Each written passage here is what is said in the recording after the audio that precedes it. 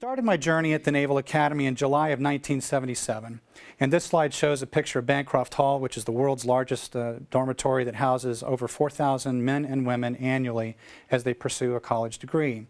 So it was in July of 1977 that I joined my 1,250 classmates. We raised our hands, we took an oath to support and defend the Constitution of the United States, to obey the orders of the President. We were not aware at that time that we were putting our life on the line, that we were willing to say we will fight for our country, we will defend our freedom. All we knew is that we were being yelled at every day. We had to stick our chin through the back of our head. We had to recite ridiculous things, and it just didn't make sense. But all of this built character.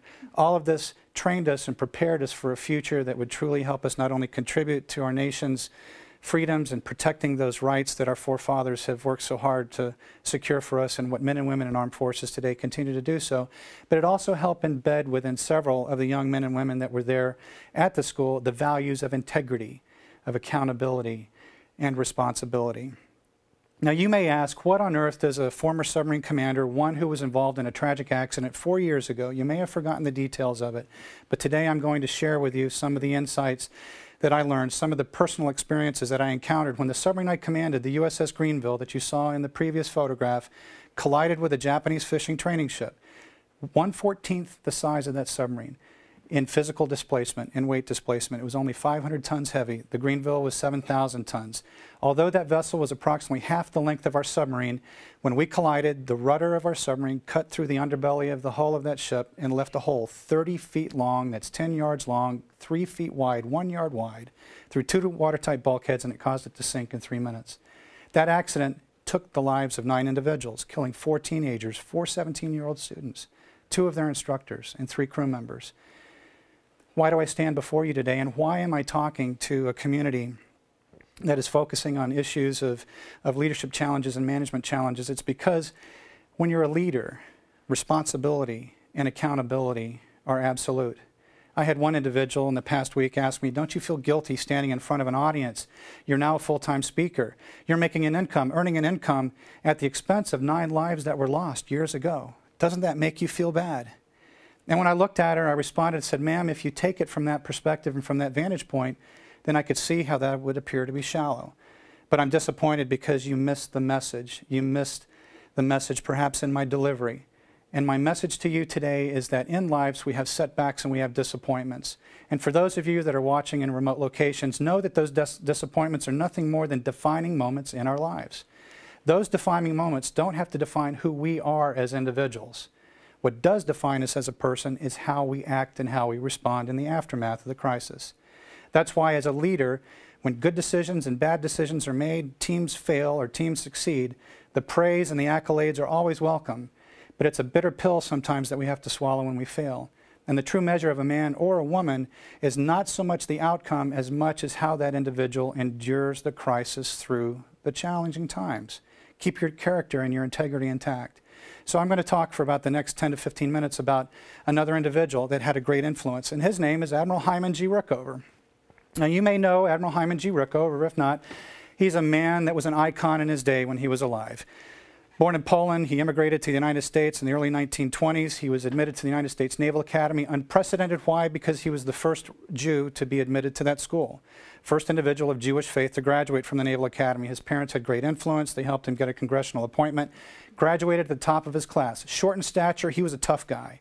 You have a couple of tough men in the Dallas-Fort Worth area here, and you know exactly who they are, and some of them are dynamos, and one man in particular that I know, another Naval Academy classmate, perhaps, or I should say alumni, Ross Perot, has made an incredible fortune and success and touched the lives of hundreds of thousands of people because of his generosity, his leadership, and his mentorship. All of that, too, was learned at that wonderful school, the Naval Academy. Admiral Hyman G. Rickover, however, when he graduated, decided to put his mark on a community that would ultimately have a greater and broader and further reach, and that was the submarine service. Now, what was special there? He knew during World War II, as a diesel boat submariner, submarines were limited by their ability to operate because of battery power. They had to remain submerged during the day for stealth, to be sneaky, to go do their missions, but at night they would have to surface to recharge their batteries, and that was a physical limitation. So after World War II, he decided to harness the energy of the atomic bomb, put it to good use, and build a Navy nuclear propulsion plant designed to go underwater, give a submarine incredible endurance. So he and a group of men formed Naval Reactors Department of Energy. and that particular group today is responsible for all submarine and nuke carrier operations. You see in the photograph to the right, Rickover going down the hatch of the USS Nautilus. It's the first nuke-powered submarine that circumnavigated the globe. It went under the North Polar Ice Cap, broke all sorts of endurance records, and proved that the only thing that would limit the submarine's capability for remaining underwater indefinitely was the amount of food carried on board the ship. That makes sense. So here's my Rickover story. As a student at the Naval Academy working on a Bachelor of Science in Chemistry, I was offered an invitation to meet with Admiral Rickover. I had a piece of paper on my desk when I returned from class one afternoon in the fall of my senior year, and I looked at the paper and I said, what's the bottom line here? Do I get out of class for a day? And when I found out that I did, I said, I'll go do this. This is a good thing. I boarded a bus with 65 of my classmates. We headed to Crystal City in Washington, D.C. We were in a conference room that could hold easily 250 people, but a small group of us, 65, were instructed on what we could say and what we could do to the Admiral as far as our responses. We were told we would have a series of oral interviews we'd go through later that afternoon. The key interview with Admiral Rickover was final and tantamount because it would determine whether or not you could be accepted into the program.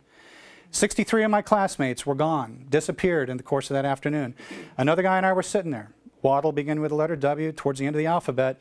I got called. My turn was up. The captain said, come with me, young man. We stood outside the outer office. He reminded me that my goal was to pass through the threshold of the outer office door. Inside would be 4 secretaries sitting at oak desks. Navigate my way past the secretaries. Don't say anything to them. Find the inner office door to the Admiral's office. Sit in an oak chair that was in front of his desk. Don't speak until spoken to. And when I was told I was dismissed, to get the heck out of there as quickly as I could. You see, Rickover was a busy man, and he also knew that if he could put you in uncomfortable positions and challenge you, he could truly determine the measure of that individual. When the captain tapped me on the shoulder, I charged to the outer office door. I navigated my way through the secretaries, didn't say hello, saw the inner office door. I saw the Admiral. I couldn't see his face because it was being blocked by my resume. I saw the top of his head, the tops of his eyes. I saw the oak chair I was supposed to sit in. I got into the chair. I sat down quickly, and when I relaxed my legs and relaxed my arms, I noticed something bizarre. My rear end started to slide forward in the chair. I couldn't figure out. I looked at the chair. I looked at the Admiral, looked at the chair. I planted my feet firmly, held onto the armrest. I pushed my rear end back. And as I relaxed my legs and my arms again, it happened all over. My rear end starts to slide out of the seat. Thinking, what's up with this chair? Well, the questions start coming at me fast and quick. And I'm trying to figure out the problem that I'm faced with. Well, I take my right leg and I bend over and I loop it around the front leg of the chair. I take my left leg and I loop it around the front leg of the chair there. Knowing that I'm firmly locked in place, I'm now comfortable. I'm able to answer the rest of the Admiral's questions. He pauses. He sees, recognizes what I've done. He says, Waddle, you're a cocky son of a gun. Well, here's where the 5 basic responses you learn as a plebe come into play. Essentially, they're yes, sir, no, sir, aye, sir, I'll find out, sir, and no excuse, sir. Now, you don't need to write those down at home. But they're yes, sir, no, sir, aye, sir, I'll find out, sir, no excuse, sir. That's what every plebe responds to any upperclassman's question. In this case, I felt like a freshman all over again, and I replied, yes, sir. I mean, I wasn't about to pick a fight with this Admiral. So the next question I got is, Waddle, I see you went to Fort Benning, Georgia. Yes, sir. You jumped out of perfectly good airplanes the summer of your junior year. Yes, sir. Why on earth would an individual of your intellect and your common sense jump out of an airplane? No excuse, sir, I replied. You're an Eagle Scout. Yes, sir. You're going to have a submarine merit badge when you get to my boats, mister? No, sir. So far, these 5 basic responses are working for me. They seem to be doing well. And then his face softens, and he gets a smirk on his face, and I knew he had me. He put the resume down. He said, what's this? You're a Naval Academy cheerleader. And if you're laughing at home, that's not too good. He said, well, Mr. Cheerleader, stand up and give me a cheer. Well, I unlocked my legs around the chair, and I stood up, and my mind went blank, and I couldn't think of a single cheer, but suddenly one came to my mind, the U.S. Naval Academy chant, and I start chanting, U-S-N-A. U-S-N-A. U-S-N-A. And I get that last A out, and he says, Waddle, shut up and sit down. Well, when I sit back down, then he starts into me. He says, your grades have been all over the place, up and down like a roller coaster. Yes, sir, I replied. He said, what are you going to do about it? I thought, ooh, the 5 basic responses don't work here. Sir, I'll study more. Well, how much more? Well, 10 extra hours a week, Admiral. Not enough, he replied. 20 extra hours, I said, Admiral, with so much conviction, thinking he would buy into it. Not enough. And I thought, gosh, 7 goes into 20. Not quite 3, but that's 3 extra hours a night. That's really going to put a damper on my social life. So I'll study 30 extra hours. And he said, absolutely, you'll study 30 extra hours a week. Now, how do I know you do that? I said, sir, we have the honor code back at school. And he responded with a, come on. I was a midshipman once, and I know you have that phrase, you rate what you get away with. No, you'll write me every Monday and tell me what you did the previous week. Yes, sir, I replied. He said, now get the heck out of here. I unlocked my legs again, and I started to charge the threshold of the outer door. Before I crossed it, I heard, not so fast, Mr. Cheerleader. Give me another cheer. I paused. I was incensed. I wanted to get back at this guy. And not knowing where my other 63 classmates were, I knew where the one buddy was that was waiting to come after me. I paused and I looked at him and I yelled at the top of my voice, "Give me an N!" And in the background you hear this, N! It's not the secretaries, it's not the admiral. And I thought, oh my gosh, it's my classmates. They've heard what's going on. They were merely divided from the admiral's office by a small partition. Well, not losing momentum here, I followed it up with, give me an A, and I heard A. Give me a V, V. Give me Y, Y. What's that spell? Navy were loud and, yelling louder. Navy, one more time, Navy. The walls were resonating. Pictures were bouncing off the admiral's desk. Dust was coming out of the ceiling. He said, Waddle, get the heck out of here. I felt I kind of got back at him. All the while, I was just mortified knowing that my classmates had heard the whole thing, but knowing one of their own was in trouble, they had come to my aid and responded. And when I got back in the conference room with these other guys now in the holding area, they said, Waddle, you cheerleader, we can't wait to tell our buddies back in the hall about this one. So that's my Rickover story, but what's the point? When I came back 3 years later after serving on my first submarine, the USS Alabama, I had to pass a very tough and difficult qualification certification process for engineer. 12-hour written exams, 8 or 10-hour oral interviews, and the final check was to go meet with the admiral. As I was ushered back into his office and I sat down in the chair, I was looking for that chair. What was it that was so bizarre about that chair? Well, the fact is that was really the first test. That oak chair that I had sat in years before had the front legs cut 3 inches shorter than the back. So there was a natural incline. And the secretaries in between the candidate interviews would come in with a can of pledge and spray the seat of the chair and buff it to a great shine so that the new candidate coming in, sitting in, would slip and kind of fall out.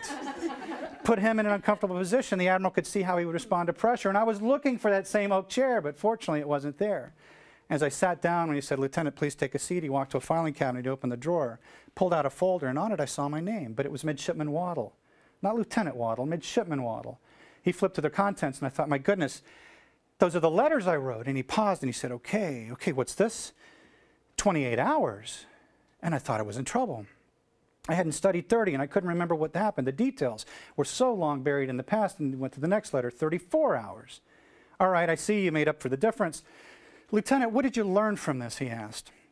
I said, Admiral, never in my wildest dreams did I ever envision you would retain these letters and keep that information. But I would be so embarrassed today sitting here in your office knowing that I hadn't kept my promise, much less the fact that you retained these things. It'd be a professional embarrassment to me. He said, why is that? I said, because of the tenets of integrity, accountability, and responsibility. Those 3 words that I shared with you early on. Those values that foster trust and confidence within an organization that help break down barriers and allow groups to succeed and do well. I said, sir, you founded this program on the tenet of integrity. Uncompromising integrity breeds trust. You can put your life in the hand of another individual and know you'll be okay because he will do the right thing. I didn't say he and she because in the submarine force it's still one of the last bastions where only men serve, just like in special forces, but I believe and envision someday that will change. But at the time, that's the way it was. He said, anything else, Lieutenant? I said, yes, sir. I had the highest grade point average that last semester my senior year at the Naval Academy. You taught me if I worked harder and did more than just the bare minimum, I could truly achieve great success. And he said, Lieutenant, you got it. You got the lesson. He said, unfortunately, another classmate today who didn't keep his word and didn't promise, or made a promise but didn't fulfill it, has been summarily dismissed from our program. You see, I can't trust him because his word is no good. And that meant a lot to me. That sent a message that riveted throughout not only the submarine force, but the surface Navy and other echelons where Rickover stories of this magnitude are often shared. Even to this day, despite the man's death, those that have passed on and now currently serve in his present position, the one that he formerly occupied, continue to uphold those traditions of integrity, accountability, and responsibility.